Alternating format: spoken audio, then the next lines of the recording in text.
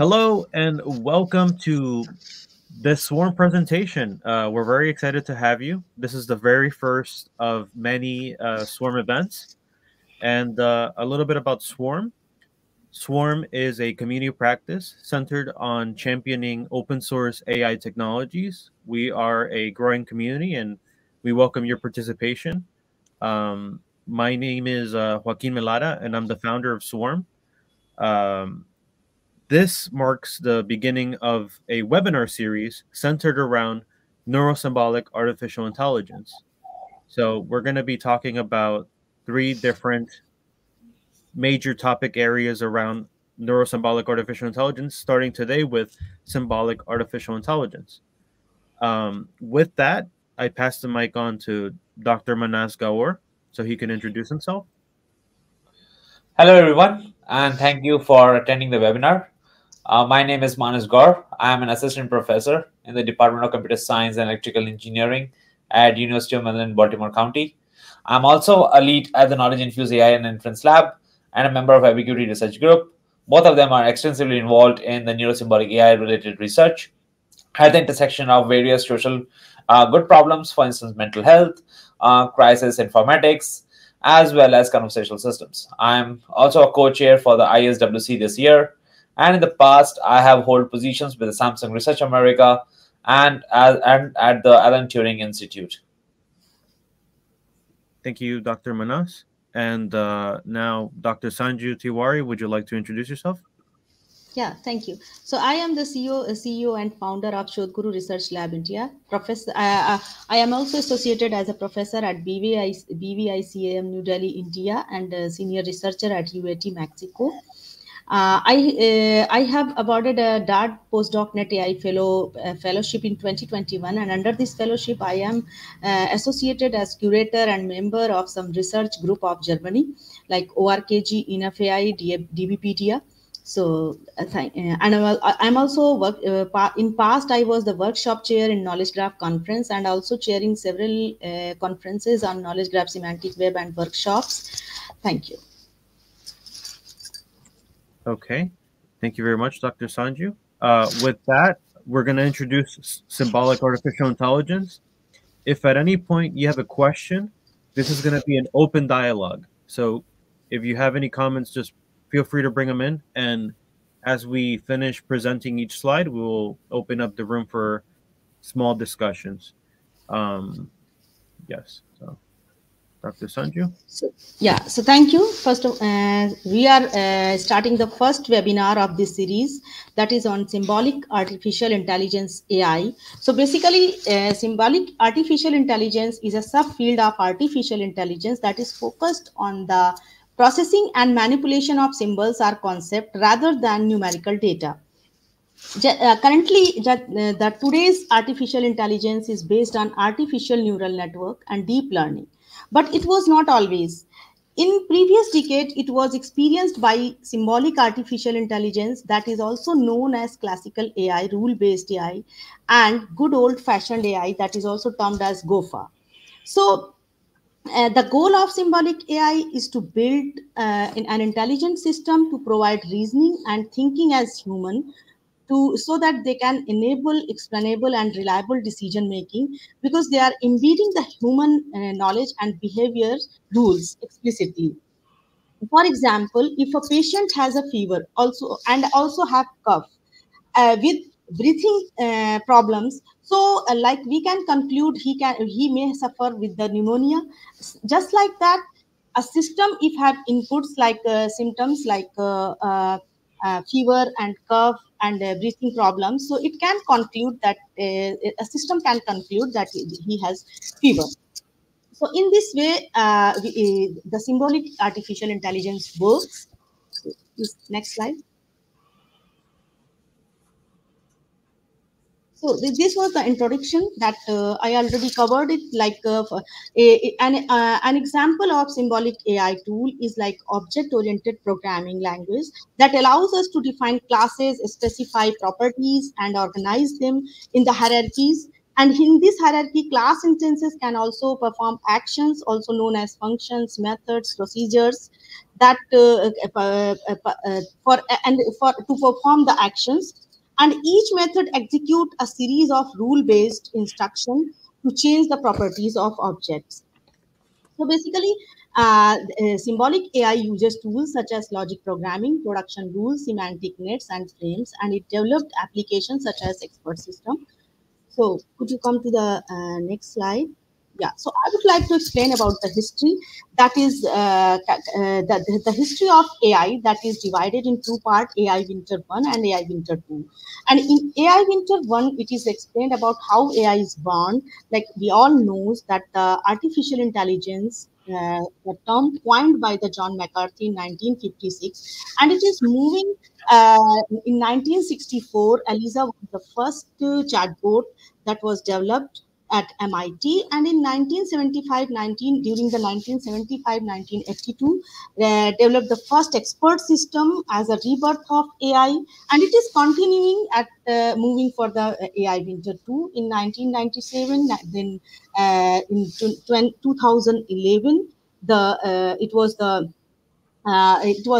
was focused on a specific problem and continue progressing in the with the new developments. So with the high technology, like machine learning techniques are introduced, deep learning techniques are introduced during this period. So this was a history. Could you the next slide? So now in this slide, I would like to explain the evolution of AI, that is started from narrow AI to broad AI to general AI.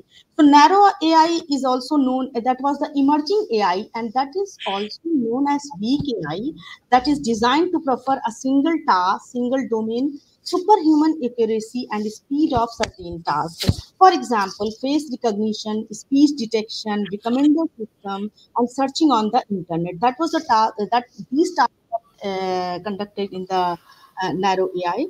And in the broad AI, that was disruptive and pervasive, and it focused for the multitask, multi-domain, multi-modal, distributed AI, and explainable AI. Basically, automobiles, self-driving automobiles as decision-making AI system comes under the broad AI, and banking, some banks operations like generating the balance sheet, etc. And then general AI, that was revolutionary, focused on the cross-domain learning and reasoning with broad autonomy. It aims to construct robots that can reason and think like human. Chatbot are the best example of this AI. So please continue. So So now, yeah, go ahead, Sanju. okay. Any question? Manas, do you want to speak something? No, no, I resonate your thought on the evolution of AI. Yeah. Okay, thank you. so so now I would like to explain about the waves of AI. Generally, we are hearing the waves. These are not new. Always we can see in the papers, in the LinkedIn blog, that first wave of AI, second wave of AI, and third wave of AI. So the first wave of AI is what it was a crafted knowledge that include rule-based AI system, and in this AI, human defines rules for the intelligent machine, and machines follows these rules. In the second wave of AI, they include all it was a statistical learning and include all machine learning techniques to define rules by the method of classification, clustering for prediction and decision. In the third wave of AI, it was for contextual adoption. In this wave, instead of learning from data, intelligent machines will understand the aspects of the context. That was that is the motive of the third wave of AI, that is currently we are running in this wave. So please, thank next slide. And Basically, this diagram that is going to explain about the bottom-up approach and top-down approach, that data to information and information to knowledge, and how knowledge representation and reasoning performs here to with the machine learning. So, in the first wave of AI, there are four things that are mostly explained here: knowledge representation and reasoning type, fair data principle, and technologies. So basically, the knowledge representation and reasoning was the base to give the AI a shared understanding of human knowledge, and it also has the ability to fuse to combine different types of formats into semantically interoperable, and that can help to create the knowledge graphs for making the question answering. And these knowledge graphs can answer the questions with 100% explainable results. So the reasoning type can be different, it can be deductive logical inference, and it can use the facts, rules, descriptions, or properties to reach the decision. And the fair data principle, that is findable, accessible, interoperable, and reusable. So the basis behind the fair data principle is knowledge representation and reasoning to make it fair, in accessible, interoperable, and reusable, because these features are make more easy. And which technologies are involved behind this? So there are different like knowledge bases, knowledge graphs, knowledge orchestrators, powered by knowledge representation and reasoning. So these techniques works under this first of wave. So please, next slide. Just a quick clarifying question. So I see that there's a stack, there's a growing level of complexity of how you interpret information, from data being at the base, information being an overlap between data and information, and then knowledge being a composite of information and context and experience. So what is the purpose of having machine learning applied at the data and information level? So basically, this structure is not new. This is followed by the DIKW system, and machine learning techniques are basically for I have used the term like clustering and classifications. So these techniques are used to learn the data when we have huge data. So basically, machine learning playing in this activity role. And on the other side, I see knowledge representation and reasoning encapsulates data, information, knowledge. Why is it more suitable for processing more complex and richer scenarios than machine learning? Manas, would you take this question? Can you come again, Joaquin? Yeah. Why is knowledge representation and reasoning more suitable than machine learning at ingesting and working through higher levels of reasoning? Okay, so that's exactly one of the questions that I think most of the researchers are asking, and that was one of the most prominent questions in the AAAI this year as well. The reason is that machine learning is about the data, and let me step by. Let me just step back a minute. So when we look at the data, right, we look at the data coming in the form of the features and the labels, right? And when we look at this data, we use it for machine learning. We use it for various supervised classification tasks, semi-supervised classification tasks, and a lot more downstream tasks that are available. But this data set is not exactly the data set that is available in totality, right? A person goes over Wikipedia, goes over Google search to give you the right annotations. When we ask an Amazon Mechanical Turk to do an annotations, we don't say that don't confine yourself to only this data set and don't look at online or Google search. There are some cases where you put these restrictions, but most of the data sets that are available, they don't have any restrictions of this kind. That means there's a lot more exploration that the annotators do for you to get the high quality data for you. So that sort of information is the knowledge. That sort of information is an experience, right? And when we look at mental health, when we look at crisis informatics, the data over there is labeled by experts. We always say that the data needs to be evaluated and verified by an expert. So that means there's an experience coming into their data sets in the form of your labels. When you let your AI decide on the data set, why are you making that AI completely obsolete from the knowledge and experience that were used in creating the data set. So your AI should be actually functioning at the intersection of the both. A high level knowledge of experience as well as some kind of external information on Wikipedia, maybe on health forums or public forums, together with the expertise of the individual, forms the context, right? Something that is helpful as a metadata for the data, right? And you want to bring them together. So that's a high level knowledge, and the levels of patterns that your model will learn is the low level information. You want them to be resonating with each other, right? So you do not want your model simply running on the data completely devoid of the knowledge. It should include the representation. That's why knowledge representation and its alignment with the data is really, really important. So if I understand correctly, there's a spectrum of applications that require higher and higher levels of reasoning, and data may be more acutely appropriate for narrowly defined pattern recognition. But when you go into areas that require exploratory experience, judgment, multivariable considerations, that's when you reach higher levels of reasoning and knowledge representation. Okay. Right. Let me just give a quick example to make this a little bit clear. If you look at Chat GPT or any higher version of GPT, and you ask this question, a person with an LLM, right, is hallucinating in a multi-party conversation in a court. Let me just give you a question over here, right? This sentence has a person is with an LLM is hallucinating in a multi-party conversation in the court, right?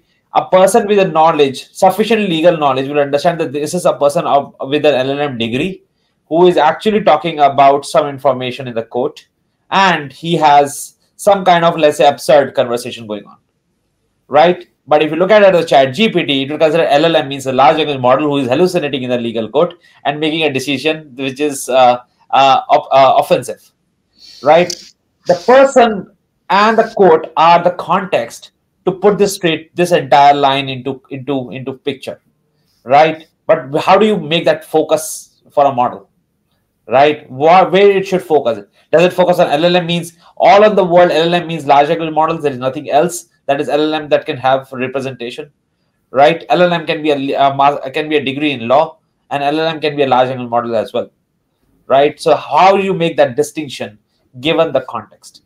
So that's where you need a top-down as well as a bottom-up design. Thank you for answering my question. I'm fine to proceed to the next slide if you guys are as well. Yeah. So here in the task, I would like to explain about the task of AI. Generally, we have three major tasks: that knowledge representation, knowledge reasoning, and knowledge learning. So it is explained here that input takes and it is processed as a black box. And like these features are, these process are doing under this duration, like classification, regression, generation, and provide the outputs. So in the knowledge representation, it is the phase of modeling inputs, outputs, and the internal states. That is the processing, and it comes under the that can be initial stage. And then knowledge reasoning, that is provide the output from the processing by taking the inputs and processing, then derive the outputs by internal states, and it comes as a forward propagation.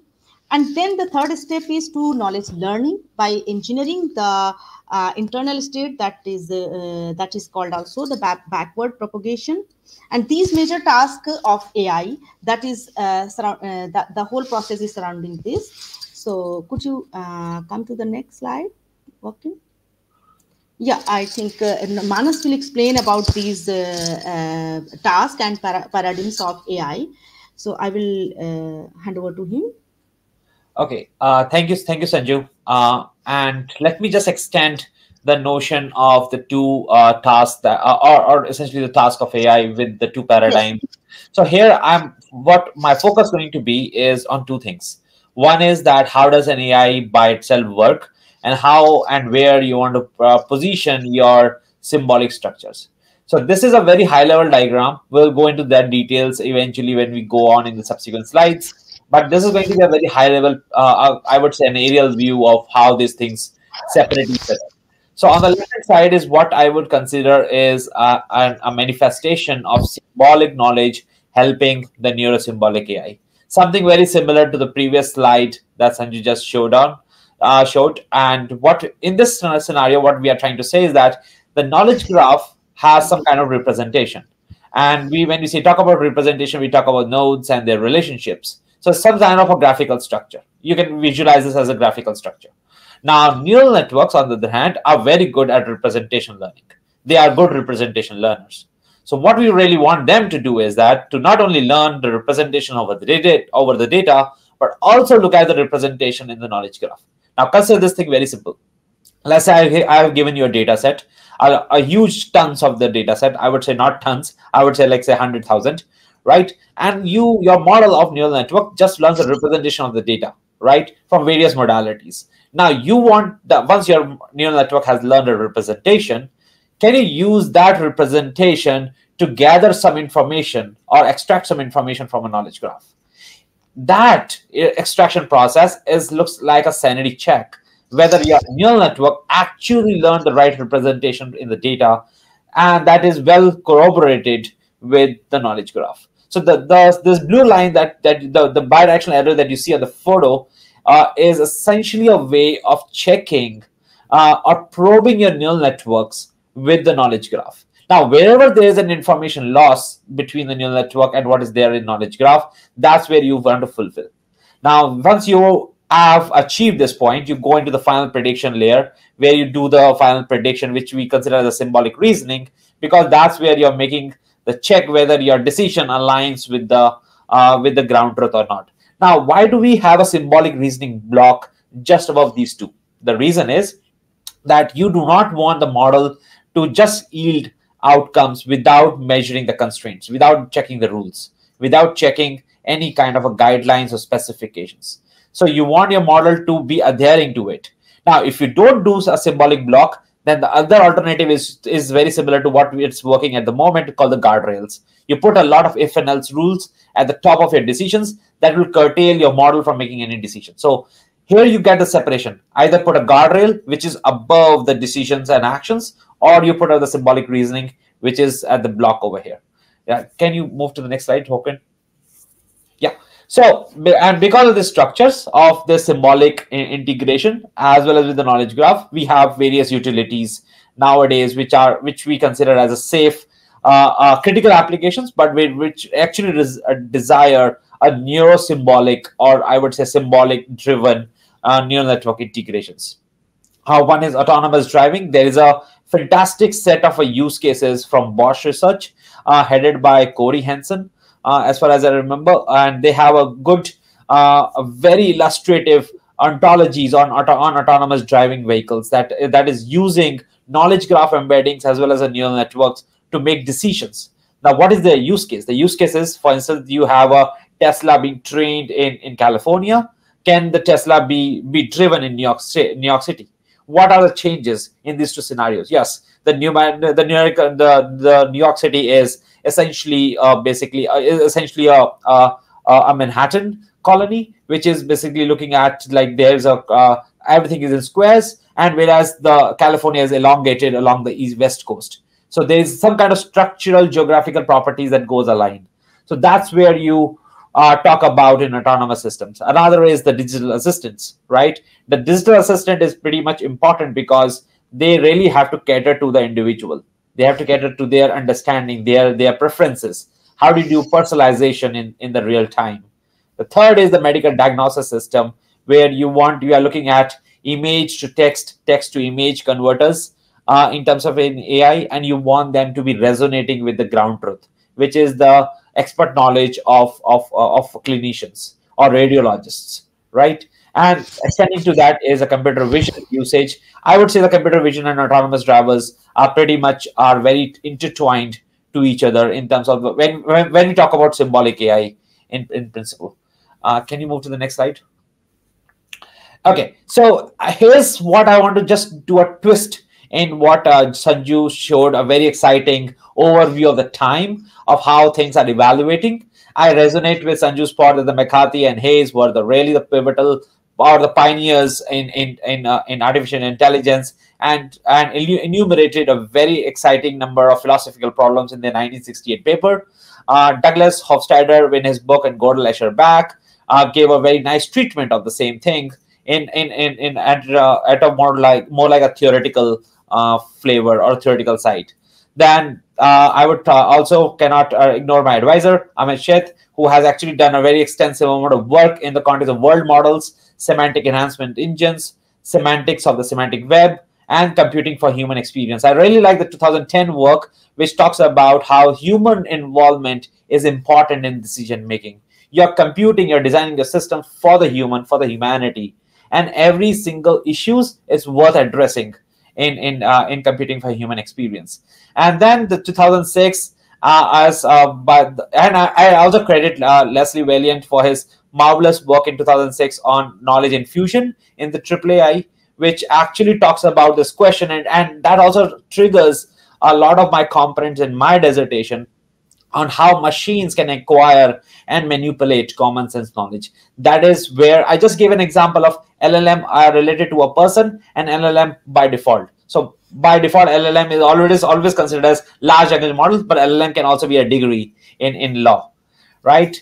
Then connecting with Daniel Kahneman, which is the Thinking Fast and Slow, and that's also a pivotal paper into a book that in 2011, which gives a first introduction to the neurosymbolic AI in principle. And there are other works in the context of cognitive science by Arthur on neurosymbolic AI for cognitive reasoning. I do not want to go into that route because that's a little bit deviating from computer science. And then we are looking at 2019 Rebooting AI by Gary Marcus, a completely in favor and propelling notion of how knowledge is really, really required in AI for various purposes. Next slide, Walker. So that slide was very interesting. Sorry. So what I want to talk about over here is that what if I don't care about knowledge, right? What if I don't really need knowledge at all, right? What if I have a gigantic systems like LLMs and completely drive them by their own statistical way? What are the issues that I have? So this issue is, I'm pretty much sure there can be many more about it. Some of them are taken from this fantastic paper by John Gutag and Suresh Harini from MIT. But I do add some kind of more ingredients to the bias problem. So the first thing is a historical bias, right? You learn over a historical data, and you expect your LLM to present insightful insight in the current data. That's not possible. So that's one of the issue of historical bias. If you really want the AI to learn from the history, how can it work? How can it work in the prediction of the future, right? The second is a representation bias, where how much of this information needs to be taken from the knowledge or how much of the information needs to be taken from the data is still an open challenging task, right? The third is a measurement bias, right? We always go by precision, recall, and F1 score. But are they really talking about the model's attention to details? I don't think so. So that's, again, a very important factor in terms of measurement bias. For example, the text toxicity, or you talk about gender bias, you talk about discussions in terms of the healthcare and many other applications. Then comes the aggregation bias. That's my favorite. Everyone does a concatenation operation in their deep learning or in their machine learning. Or they look at various arithmetic operations and they blindly use it because that gives an accuracy improvement. But that's also add to an aggregation bias, right? You can't say that I can aggregate over the data in from 2010 to 2020 on healthcare and make a decision on 2021. That's not an aggregation, how the things work in healthcare business, right? You can't expect that over that I can make a very nice COVID-19 predictor by using all the data in the past of COVID-19. That's not what happens in real life in critical applications. Something similar is an evaluation bias, which is basically if you're heavily evaluating your data to the labels, it creates issues in your data sets. And benchmarks needs to be driven by the knowledge and should not be simply driven by the data. And if you're really interested, there are two forms of benchmarks nowadays. One is knowledge intensive benchmarks, another is knowledge independent benchmarks, right? And the deployment bias is important, because where are you putting your system to, right? Who will be the likely stakeholders? How will they be using your system? So all of these categories are important in understanding how you create knowledge, how do you use knowledge, and how you can build systems that works with the knowledge in practice. Next slide, Håkan. So let's just take one example of this entire bias situation, right? Now I can actually train a model. Like, let's say the dot at the top, assume that it is a data set that is consisting of a particular data point from an individual, and we are talking about an individual. For the sake of anonymity, I did not include the example, but let's take an example of an individual who is showing an anxiety, right? And we want to examine that whether the person has an anxiety or not, how the frequency of the degree of the frequency, what are the causes, and what the remedies are, right? But how do we treat these multifaceted problems? We position them as a classification task. Oh, let's look at the frequency, whether there's a frequency word in the text or not, or if there's a cause word in this or not, or whether there's a remedy words or not. But does an expert looks like that of frequency, of causes or remedies? No, they work in the sequence of a symbolic structure. The symbolic structure looks like, do you feel nervous? And a first sanity check for an anxiety is nervousness, right? How often do you feel nervous, right? What are the causes of your nervousness? So hear me out what I'm trying to say. I'm trying to put down a top-down sequence of every questions that I'm asking to the same input.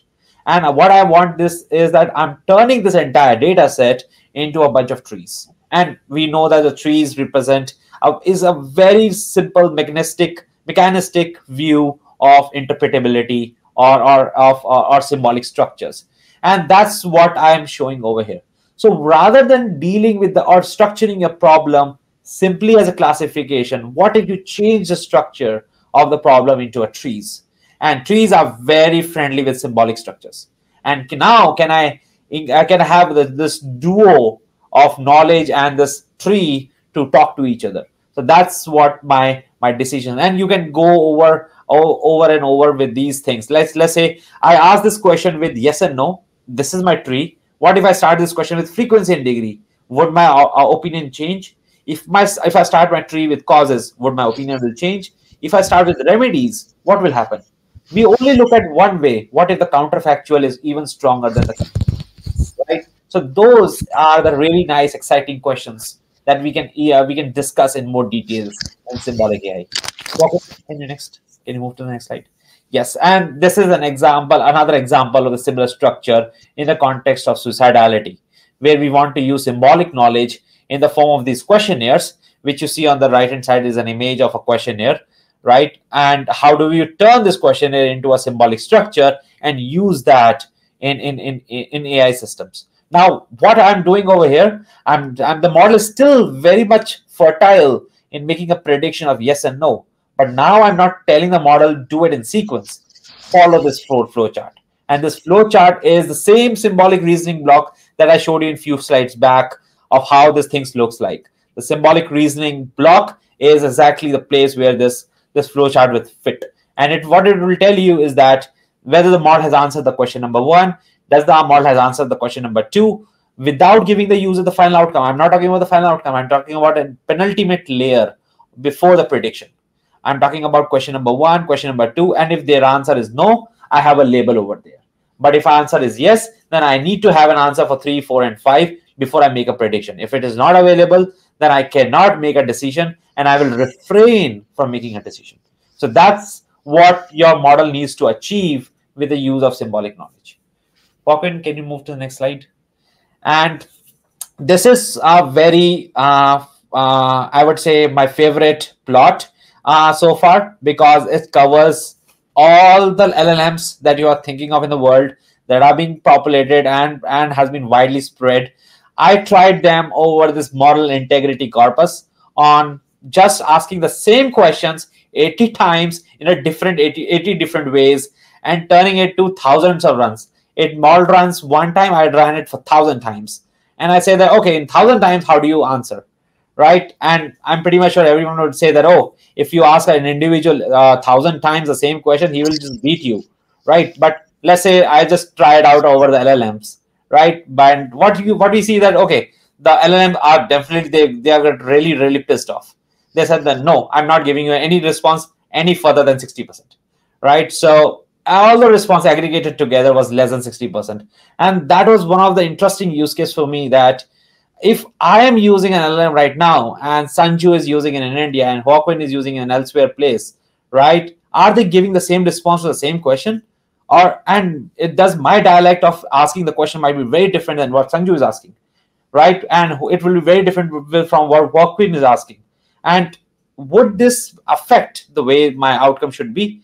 I certainly think not, because no matter whatever you are, if you are asking a question about what symbolic AI is, and if you ask the same question to Sanju, she will give the same response as what I will give. There will be a huge overlap between the two. But here there's no overlap between these LLMs, right? And the scores are pretty much negative in terms of the sentiments. And if you look at some of the similarities in terms of the keyword matchings, like keyword matching is very tough over here. So you see the keyword matching is not even crossing 40%. So this becomes a very critical use that, okay, with statistical knowledge, you can go this way. But with symbolic knowledge, you can actually achieve a consistency across various user bases. That is one of the challenging problems. We'll talk about more in the future slide, but that's just a glimpse of it. Håkon, can you move to the next slide? So this black boxness has various issues, right? And when you talk about statistical AI in general, they are huge data and computation. You will always see your students. I'm an assistant professor, so I do interact with students. You might have people in your own small businesses who might be talking about, like, we are running out of space, we need more computing power. So because the more you need for the GPTs, the more huge data, which is not easy to find, and huge computation, which charges a lot of money, right? So and and then the issue comes about, like, even if I have it, what about the long tail situations?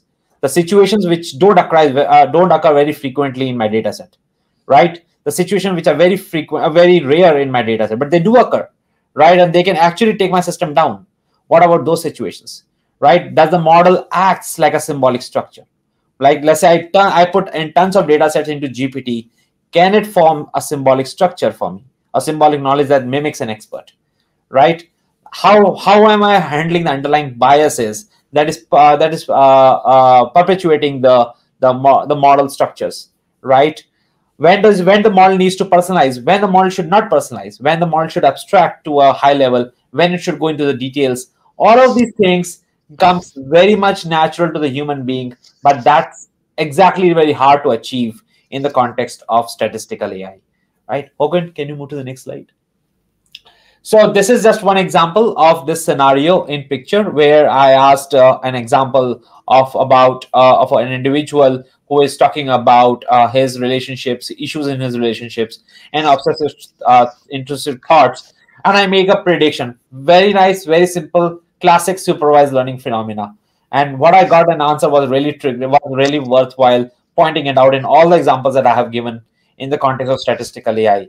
The answer it gives me is an obsessive compulsive disorder, because obsessive compulsive disorder is exactly what is present in the post, right? And when I say that why the model predicted depression, that's my question, because I know the true value, which is depression, right? Then sorry, the predicted answer comes out to be depression, where the true answer is obsessive compulsive disorder. And what I want the model is that why the model predicted depression. That answer is unknown to me, because the information presented to this model was not sufficient enough to make a distinction between these two anxiety disorders. Also, sorry, two mental health disorders. So what we see over here is the two things. First of all, there's the second level of issue of reasoning that is very profound. The first issue is about the probabilities, right? You're only 70%, 71% true about your prediction. 29% is different. That is not a sufficient use case, not sufficient confidence about why you think that obsessive compulsive disorder is a right label, right? So that becomes one more challenging for the black box statistical AI. Hawkins, can you move to the next slide? So these limitations can be very much high in magnitude, starting with the incomplete knowledge in terms of the black box AI, and in terms of the symbolic AI aspect as well. You have knowledge, but how do you model them, right? And the symbolic AI also has a more limitation in terms of the scalability, right? So that's where you cannot leave statistical AI completely. You need the statistical AI because that is where statistical AI gives you scalability, right? But the statistical AI do not have knowledge, right? Handling uncertainty is very much prominent in terms of AI because AI has a huge literature on how to handle uncertainty behavior, but it needs knowledge to handle that uncertainty, right? The last point is the limited learning ability. Symbolic AI cannot learn. That's why you need statistical AI. So I would say that both of them has their pros and the cons, and they are actually trying to compensate those limitations, right? And that's why we really want to focus on the neurosymbolic design of AI systems. Can you go to the next slide? Right. So this is just two thoughts, the two worlds talking to each other. One is a symbolic AI, which does not require huge amount of data, but have a nice way of understanding your data, right? And whereas a machine learning, which requires tons of data, but does not know how to represent that data very well. So there's a representation problem in the machine learning, right? It can represent, it can give you numerical values, perfectly fine, no issue with that. But does that representation knowledge associate with the symbolic AI or the symbolic knowledge? That's the question. That's what I'm asking, right? So the reasoning is a challenge for machine learning. Right now, I can be very loud and clear on this, that if you can ask ChatGPT, can you give me a probability estimates, a probability confidence estimates on your generation? It cannot give you, because those values, those probabilities are so small, so tiny small, right? That the model itself doesn't have a confidence. That's why it always says, oh, my apologies for the confusion. This is what the answer is going to be. So those things arrives naturally to this model because of those probability estimates, right? So that's where machine learning has a big limitations, reasoning and confidence on the input. Symbolic AI can allow you reasoning, has a confidence in its systems. Next slide, Hogan. So this is a very high level architecture, and I'm open to any questions on this as well. This is an hypothetical architecture that we have been practicing in our work, and it seems to be working relatively well compared to the statistical AI. So what we are doing over here is we are having 4 blocks that are talking to each other. The first block is essentially about the the data, which is essentially the data sources. The second is about talking about the feature abstraction layers, where I'm just talking about what the model can learn nicely from the data set. The second is, can I have a knowledge graph? What part of the knowledge from this entire knowledge graph I really need to worry about? So that's where I use the feature abstraction layer to extract a subgraph from this knowledge graph. So the C box that you see is a small subgraph being extracted using the knowledge graph. Now the next part is that, do we have a workflow in picture, right? Do we have a tree or a reasoning or a symbolic knowledge in structure? That's the E part over there, right? And the last part is that converting your softmax or your prediction into a tree structure. So see that reasoning layer that I have fixed at the top, where what you are saying is that you are not doing simply yes and no, but now you're letting the model explode in all the possibilities. And then you contract to see which of them is actually more stronger than the other, right? So you're letting the model. We'll talk about how do we implement these things in the later slides in the future webinars. But for now, you can assume that these are the 4 blocks that you really need to work on when you want to integrate symbolic knowledge into the deep neural networks. Next slide. So this is essentially one another example of why I really want this kind of architecture. If you see over here, I'm just playing. So this is one of my students who just played in 2020 in last year on the LLMs, and we recently released a metric that is at the intersection of knowledge graph and neural networks. Right, we have metrics on the neural networks; they are already there. But we released a neural network. We released a metric which is at the intersection of knowledge graphs and neural networks, which we call it the SAGE. And what the reason was that The model is inconsistent. That's the problem that I was talking about just few slides back, where I'm just asking the same question in multiple ways and I'm getting multiple answers from that system. That's making it unreliable. So if you see over here, is violence a necessary part of life? Is violence a necessary part of life? And then is violence a necessary part of life? The same questions, but you get different answers for different times, right? That's the biggest challenge of this kind. Move to the next slide, Håkon. So this is one of the design where we want to design. This is how we design the metric. I just want to give a quick overview. Details I will talk about a little later. But if you see at the bottom, right, the box, the first example is about a bro code and a girl code. Very simple example. But what I really want to know is that based on the tons of the data that the model is trained on, what is a rule that the model has learned, right? That ROT that you see is called the rules of thumbs. I'm not giving symbolic knowledge over here. I'm just telling the model, learn over this entire encyclopedia of data, right? And give me the rules that you have learned. So these are the rules that the model has learned. Now, based on these rules, right, I'm asking the model to make the decision two ways. Take this ROTs and give me the decisions. Take those data points, make the decisions. These decisions should ideally match with each other, right? But that's not the case, right? These do not answer each other. They do not interact with each other. So something that the model has learned is inconsistent with the data itself, right? So how do we understand this? So this is a very simple example of how symbolic knowledge is really important, because here we are talking about rules that the model has learned, rules that are very much present in the symbolic knowledge. Now, the question that we found was these rules associate very much with the symbolic knowledge, but they do not go aligned with the data. So that's again a challenging. I'm open to a lot of challenges at the moment, but this is one of the issues that we found in the current context of various large language models, which are completely statistically driven. Next slide, Håkon.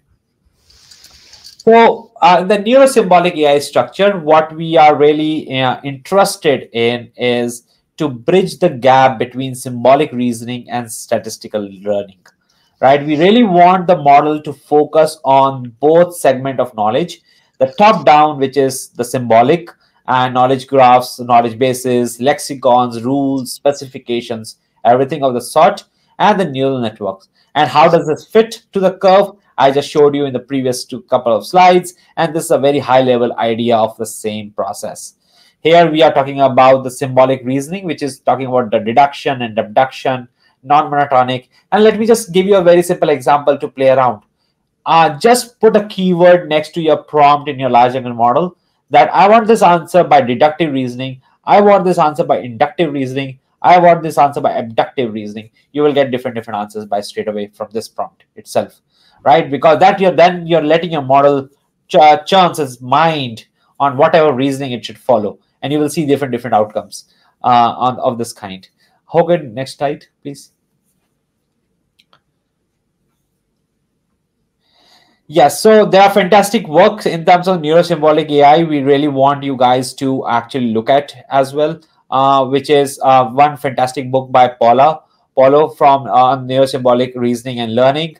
There is another book on neurosymbolic AI. Then there is another component of a book that I did not add it, but I really recommend you, is with Lewis, Lamb, and Arthur, which is on neurosymbolic cognitive reasoning. That gives you a more symbolic flavor, separate to the rising statistical AI. But it will tell you what are the different forms of knowledge resonates in those areas as well. And that brings me to the third book, which actually talks about the cognitive reasoning part and the neurosymbolic structure, which is the knowledge infused learning, which was a very interesting use case. We provided a lot of use cases in language modeling, computer vision, recommender systems, and many more AI technologies. Move to the next slide, Håkon. So the key terms that we really want to focus on in terms of the neurosymbolic AI is the hybridization of the structure, right? We are talking about symbolic representation, where you can simply synonymously understand it as knowledge graph embeddings of this kind, or embeddings of any external knowledge. Even if RAG, the retrieval augmented generation, we'll talk about that as well, right? I'm just giving you names to turn your mind on. So the retrieval augmented generations and whatnot were really exciting ways of ingesting the symbolic representation seamlessly inside the AI framework. We talk about perceptions. We let the model think on multiple nodes or multiple branches, and not just having a softmax at the top. Reasoning is another aspect, is that the model understands or asks its questions on whether the answer is more capable or more stronger enough, right? Let's take an example, right? Let's you have a 5 label predictions, and you put another teeny tiny label at the end. That just gives you the probability of how confident are you on these labels, right?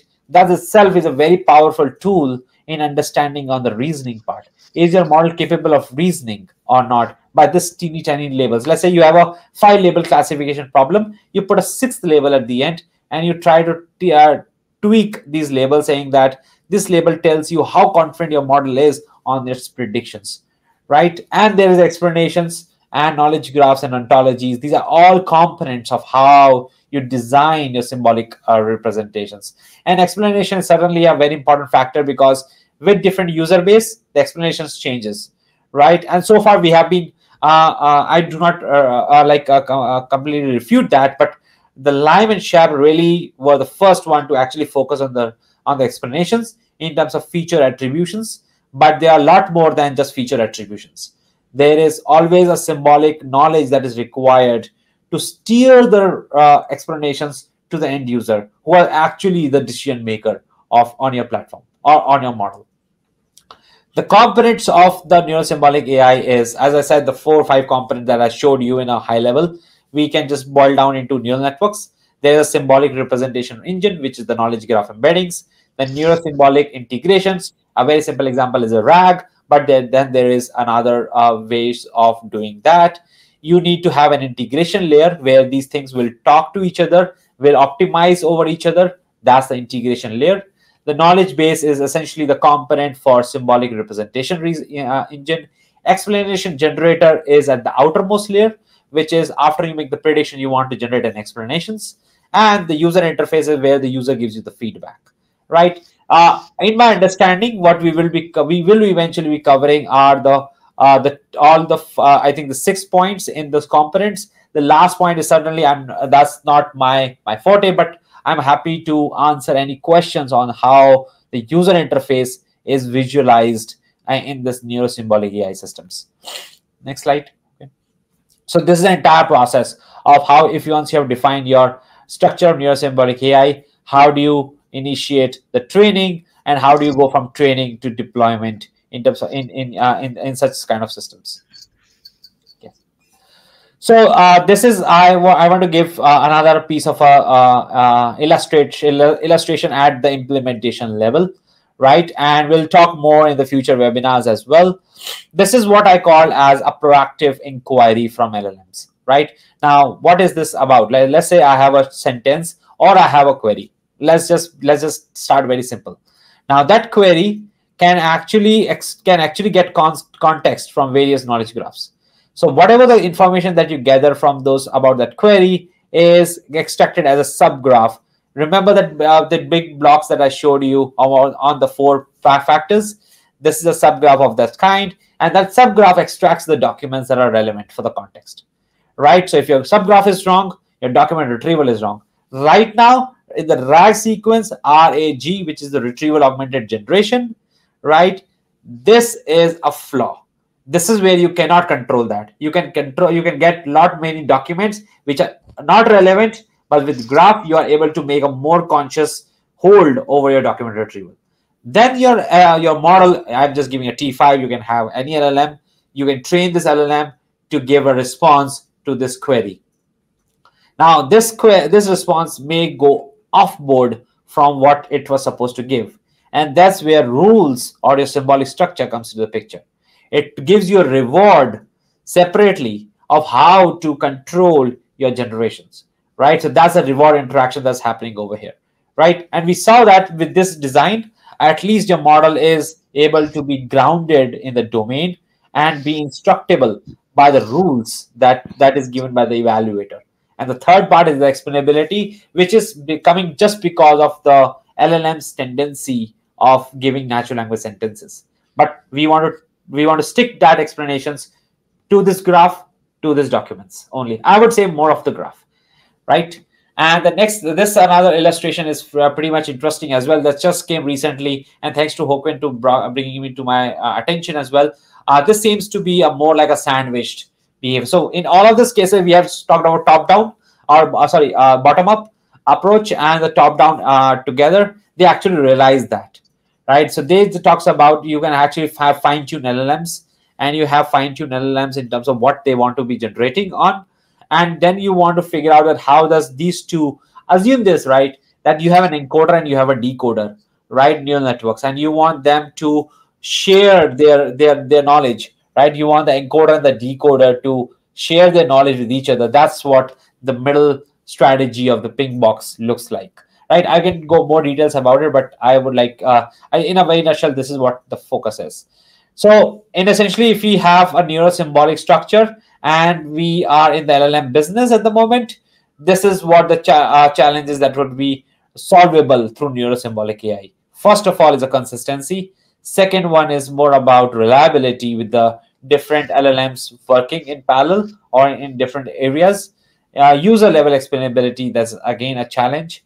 And how do you make them to be less unsafe and more safe through proactive inquiry? If I don't know the answer, I ask the user. If I have the answer, how confident I am in my answer.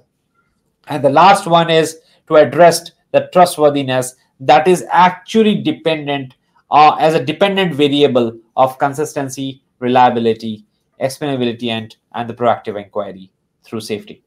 I think one thing we can do in the comments of this webinar is we can share your paper on this CREST framework, and people can do further reading after the presentation. Sure. Yeah. So there are various use cases for neurosymbolic AI.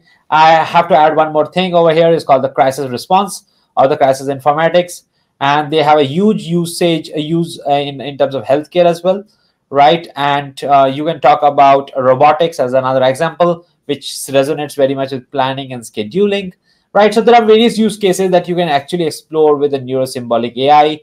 The question here is that how do you build one system? So in this short webinar, we just gave you a high-level understanding of how this neurosymbolic AI structure is designed using LLMs, right? So first of all, we can't ignore LLMs altogether. They are really a good learners in terms of the data, but the question is how do you steer them essentially to the rightful and consistent response, right? And definitely you will have higher accuracy with these neurosymbolic structure. I think I might have added over here a plot over this, but you can look at my CREST paper. I have shown you that there are huge gains in terms of neurosymbolic AI compared to statistical AI. Yeah. Next time, we're going to be covering an introduction to statistical artificial intelligence. If you've joined us this far and you're still here, I'd just like to let you know we're accepting membership applications for the Swarm community. There's many more events that are going to be coming into the fold next week. We have another series running in parallel to the Neurosymbolic AI series, covering enterprise taxonomy and ontology. And in addition to that, in March 20th and March 27th, we're going to be hosting some events around a data-centric AI forum. So we're going to be talking about the use of ontologies and fair data as a means for creating more flexible and interoperable and evolutionary systems that can work better, work more cohesively. So thank you guys for sticking around, and thank you, Dr. Sanju Tiwari and Manas Gaur, for putting all these wonderful materials together. Is there anything you'd like to say to the audience? Thank you.